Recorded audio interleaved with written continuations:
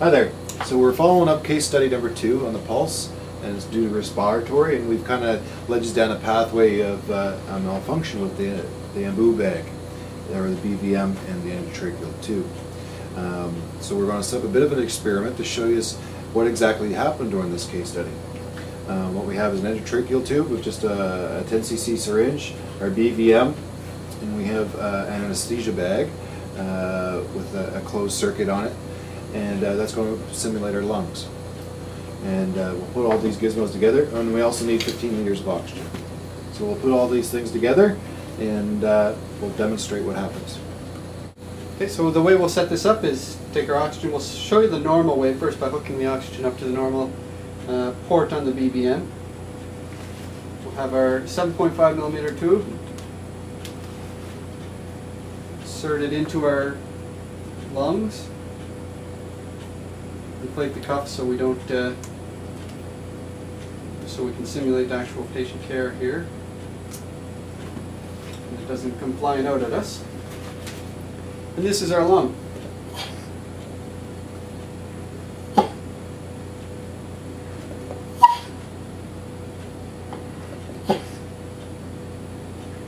Alright, now what we're going to do, we'll show you what happens when you hook it up in the wrong spot. And you can see this port up here. It's the medication administration port, also used for internal CO2 monitoring or manometry.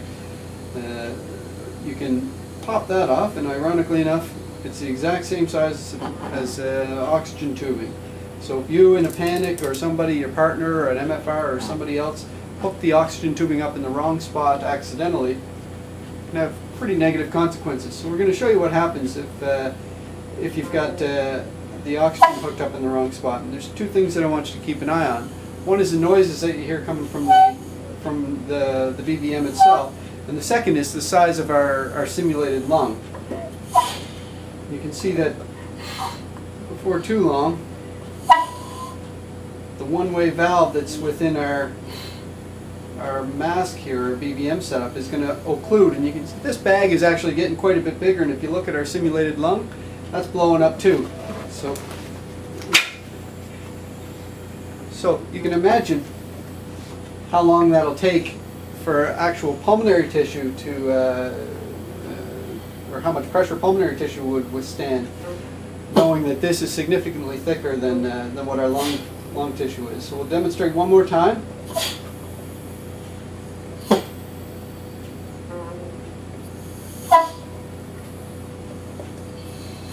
Start to hear odd noises like that. You can see that. Oh, look at that! It's starting to go again. You can see that bag is growing. This bag's pretty much impossible to ventilate at this point in time.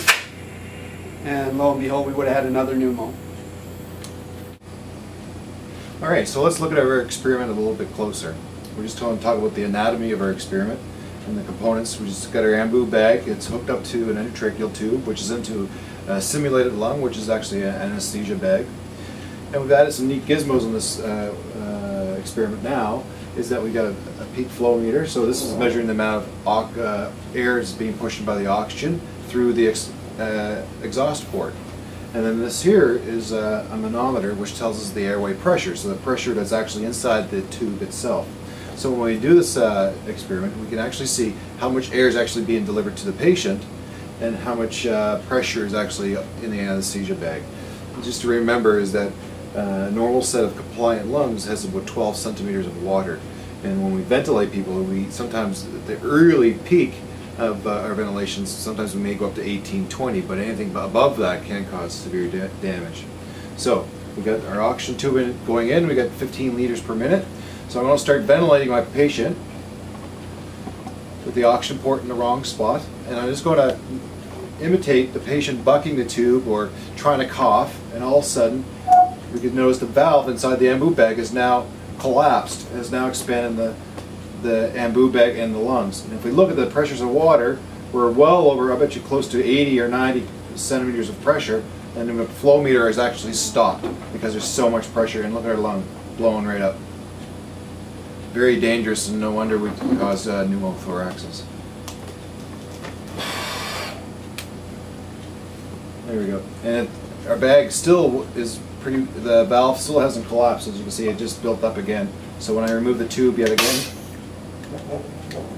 the valve will reset. But it's from the patient coughing causing positive pressure back onto the valve itself, causes it to prolapse and lock in. And that's our experiment. So that concludes our experiment. As you can clearly see, is that often we have to check the whole systems, do a whole systems approach to our patient care, and that not only includes the patient but also our equipment and malfunctions in our equipment. Just a simple misplacement of the pressurized oxygen to an inappropriate port by a person who really didn't know the difference can cause some severe damage to the patient. And that's also suggests that we should do primary and secondary surveys quite often on our patients, and the complete ones, and we'll pick up on these issues. So thank you all for participating in the case study, and we'll see you next time.